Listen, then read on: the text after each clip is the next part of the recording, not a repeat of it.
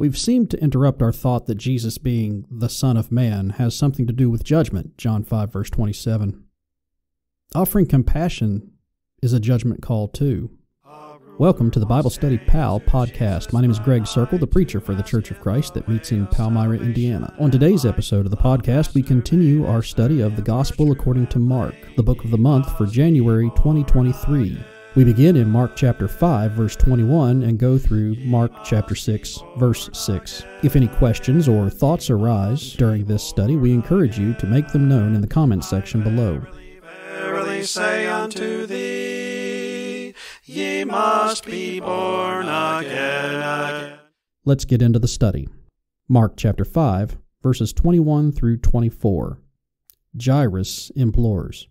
We continue the thought from our last episode that Jesus cares and has compassion because he is the Son of Man.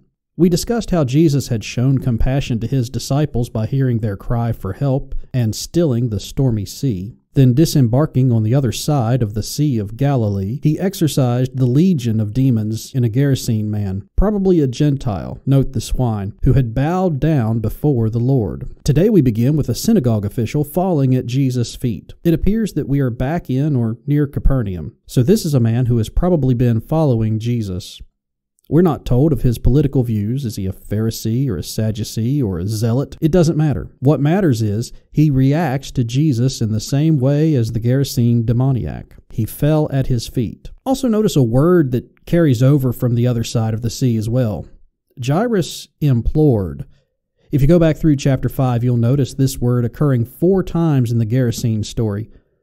The man implored, verse 10. The demons implored, verse 12. The townsfolk implored, verse 17, and then the healed man implored again, verse 18. Here, Jairus implores, verse 23. The word implore is the verb form of the word we often associate with the Holy Spirit from John chapters 14 through 16. Paraclete, often translated helper or comforter. The verb means to call to one's side for help. The noun is the one called. And the idea, I think, is best illustrated with a defense attorney. Jesus is shown here as the one who defends against demons and death, against sickness and sleep. Mark chapter 5, verses 25 through 30. A silent imploring. As Jesus follows Jairus to his home, the crowd surrounding him, probably impeding his movement, a woman who wouldn't have been able to otherwise sneaks up to Jesus. All eyes were on Jesus. No one noticed the woman with the hemorrhage push through the crowd. We're given a little bit of her medical history. The issue was chronic. She had been suffering for 12 years. It was costly. She had spent all that she had. It was cureless. And the doctors were clueless. It kept getting worse. She, like Jairus, knew of Jesus' miracles. She knew that he could heal her. Even if she just touched his garments, she knew she would be saved. He didn't even have to know about it. That last sentence, though, is her only incorrect assumption. Jesus is God. And so Jesus perceived the power that had gone forth from him, and he queried a quizzical question. Who touched me? Mark chapter 5, verses 31 through 34.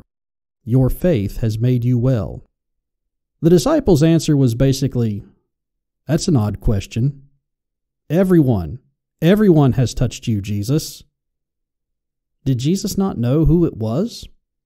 That's not very omniscient, all-knowing, of God. I believe he asked the question to tease the woman into the open. All eyes were now turned toward that woman who didn't want to be seen because they would have pushed her away for being unclean. Those who would have recoiled at seeing her were now turned toward her as she came forward telling the whole truth. The Son of Man had judged this woman worthy of his compassion because she believed she would be healed of something so impossible to heal in such a simple and silent way. She implored Jesus by her actions only, and her faith had made her well.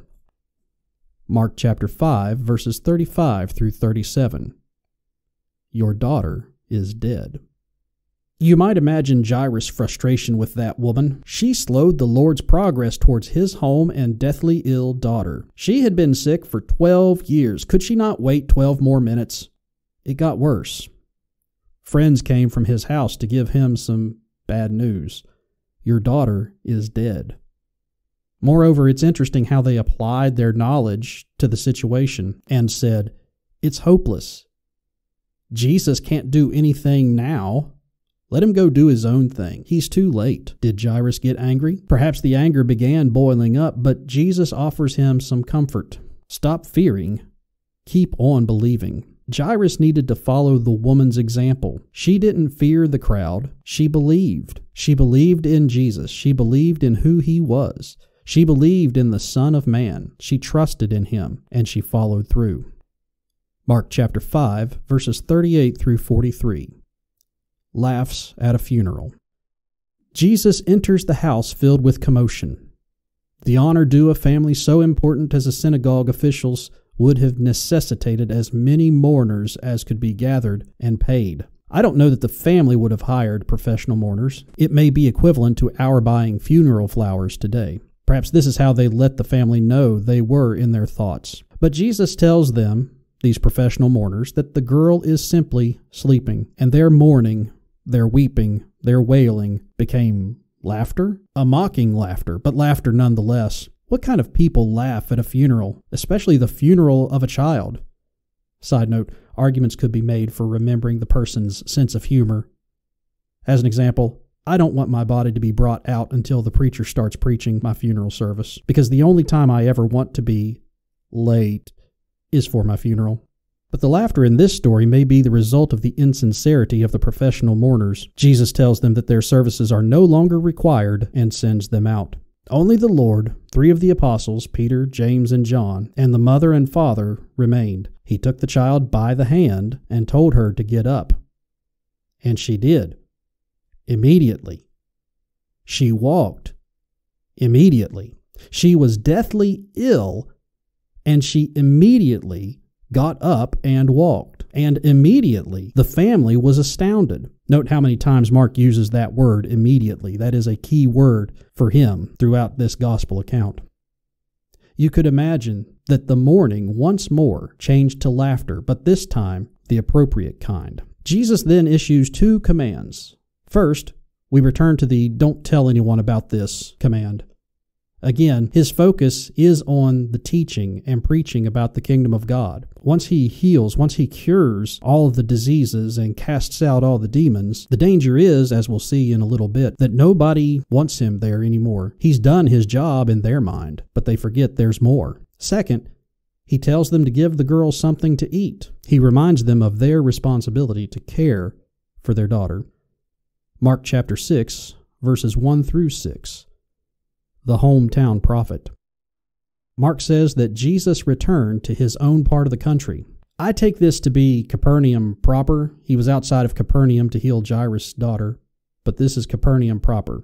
And I know he is Jesus of Nazareth, but he was born in Bethlehem and moved. He could have moved again and had to be distinguished from another Joshua in town, or other Joshuas wherever he was. Luke 4 does mention Jesus being in Nazareth and saying something similar to what we read here, or even exactly the same. And Mark is not necessarily writing about things in chronological order, so it could be that Mark is using an earlier event to summarize why he needed to move on from the region of Galilee. What I'm saying is this could be Nazareth.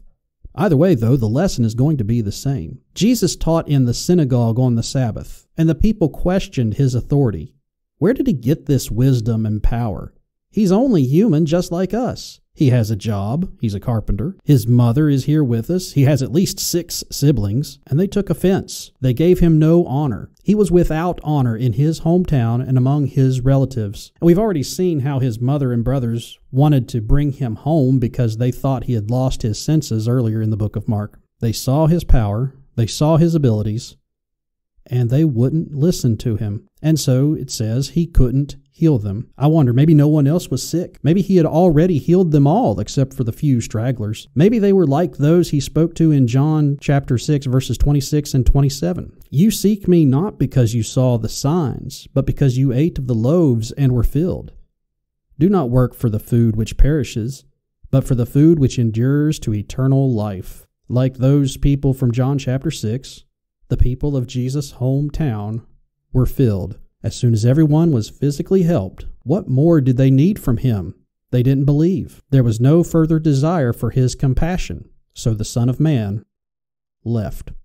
Ye must be born again. Ye must be born again. I verily, verily say unto thee. We invite you to join us as we worship our Lord and study His Word each Sunday morning at 9:15 a.m. for Bible classes for all ages, 10 a.m. and 5 p.m. for two distinct worship services, and each Wednesday evening at 6:30 p.m. for another chance to study and discuss God's Word. Occasionally, we may alter the p.m. service times for a special event. Please check palmyrachurchofchrist.org or our Facebook page for the schedule for the week. If you have any questions or would like to have a Bible study in person or by correspondence, email preacher@palmyrachurchofchrist.org or call 812-364-6215. Thank you for listening.